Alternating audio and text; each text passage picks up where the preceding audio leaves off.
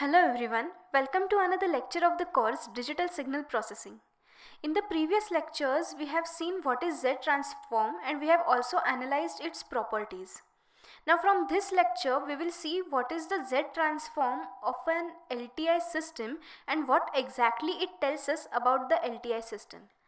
So to begin with, an LTI system or a linear and time invariant system is characterized by its impulse response, which can be given as h of n. Now suppose x of n is the input to the system and y of n is output to the system, then its output can be calculated or determined using convolution sum. And this convolution is given as summation k running from minus infinity to infinity x of k into h of n minus k, and can be denoted as x of n convolved with h of n, and this star is nothing but the convolution operator. Now we have seen that in the properties of Z transform, if we have convolution in time domain, then we have multiplication in Z domain. So using that concept, the Z transform of the output y of z can be calculated as x of z into h of z, where x of z and h of z are the Z transform of the input and the impulse response respectively. And therefore, by making some mathematical adjustments, the Z transform of the impulse response can be determined if we know the Z transform or if we know the output and input of the system. That is, the Z transform of the output upon Z transform of the input.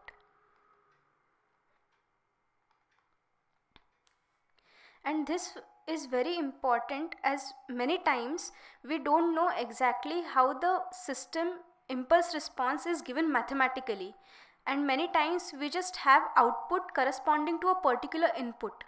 So using the output and input only, we can know what is the impulse response by just taking the inverse of this term.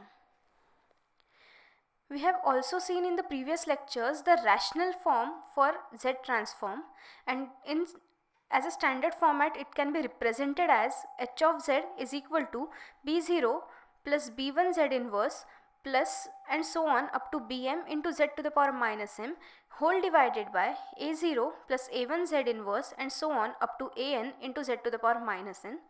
Now making some mathematical adjustments, this same thing can be represented as g0 into z to the power minus of m minus n into z minus z1 into z minus z2 and so on till z minus zm whole divided by z minus p1 upon into z minus p2 and so on up to z minus pn, where this z1, z2 and so on up to zm are nothing but zeros, and this p1, p2 and so on up to pn are nothing but poles.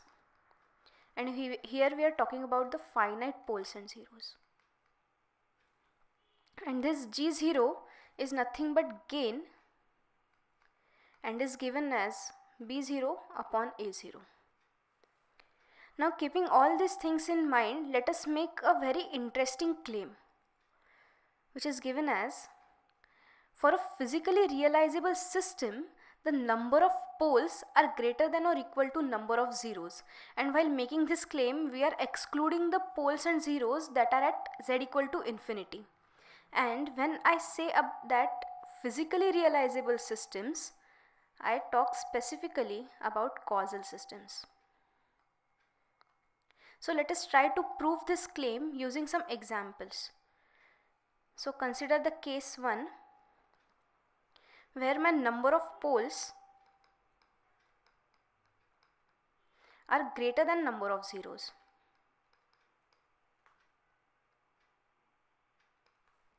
For that, consider this example. H of z is equal to z plus 1 whole divided by z square plus 2z plus 2.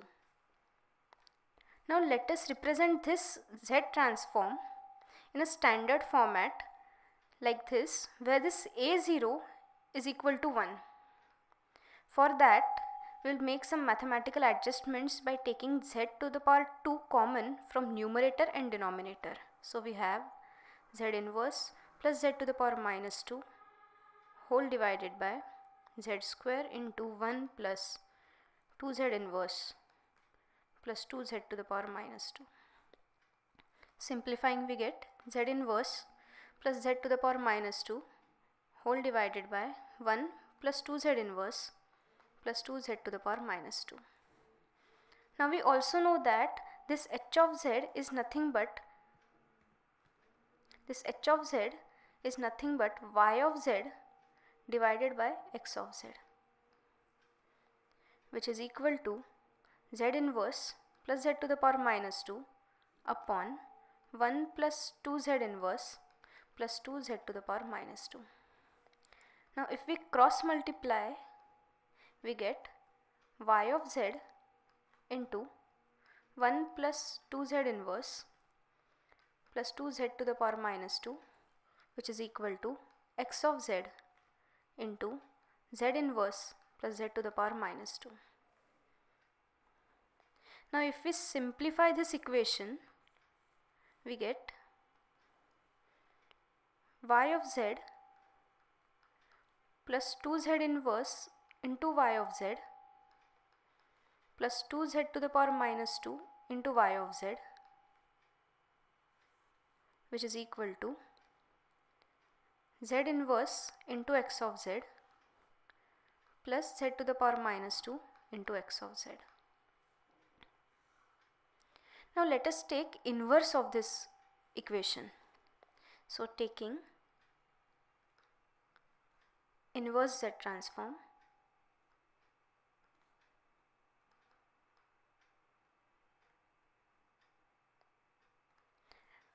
so the inverse z transform of this y of z is nothing but our output y of n plus 2. Now look at this term z inverse into y of z. It is nothing but z transform of y of n minus 1, because using the time shift property of the z transform, we have y of n minus n naught will have a z transform of y of z, which is scaled by z to the power minus n naught. So here our n naught is nothing but 1, so we have 2 into y of n minus 1 plus 2 into y of n minus 2, and similarly this is nothing but the z transform of x of n minus 1 plus x of n minus 2. We will keep this y of n term on the left hand side and shift rest of the terms on the RHS. So we have y of n is equal to x of n minus 1 plus x of n minus 2 minus 2 into y of n minus 1 minus 2 into y of n minus 2. Now if we see this n minus 1, n minus 2, n minus 1 and n minus 2 are actually the delayed versions. Means this depends, the current value of n depends on the past values of the input. Means suppose I consider my n is equal to 0, so I have y of 0 is equal to x of minus 1 plus x of minus 2 minus 2 into y of minus 1 minus 2 into y of minus 2. Now this minus 1, minus 2 are nothing but the past values. These are all the past values. Means the current value of output is dependent only on the past values. And for a causal system, the current value of output should depend only on the present or past values. So this satisfies the condition for causality, and hence this system is causal. And for this case, we had the number of poles greater than number of zeros. So let us consider the other way round. where my number of poles, the case 2, where my number of poles are less than number of zeros.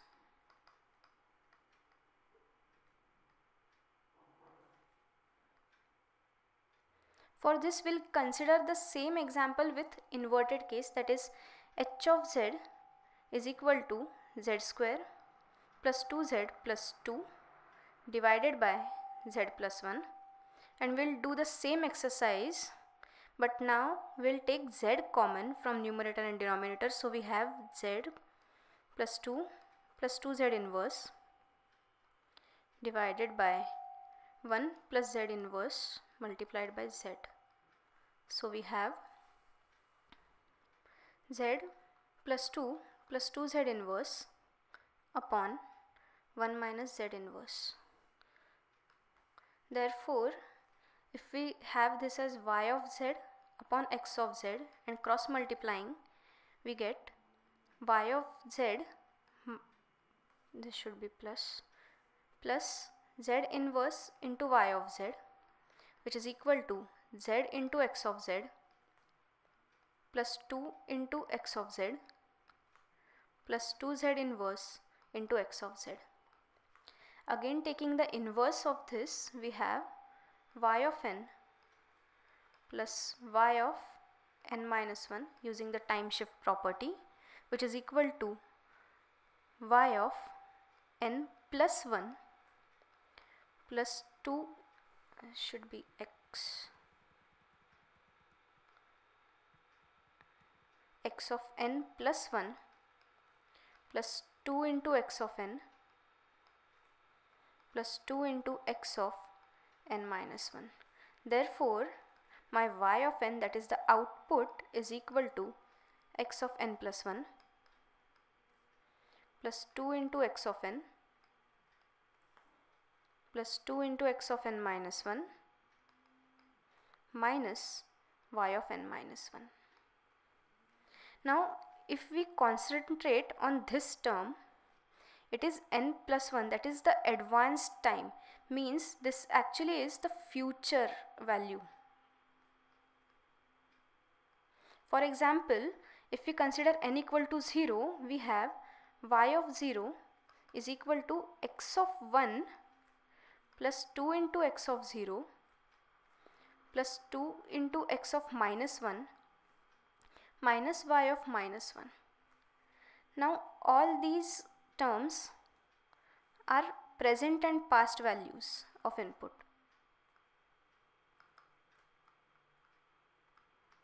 But this term x of 1 actually indicates the future dependency.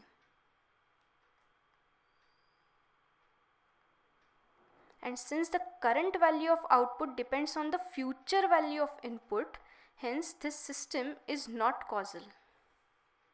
So this system is not causal. So we have, if number of poles are less than number of zeros, then the system is not causal. So after this complete discussion, we can conclude that for physically realizable systems, that is for causal systems,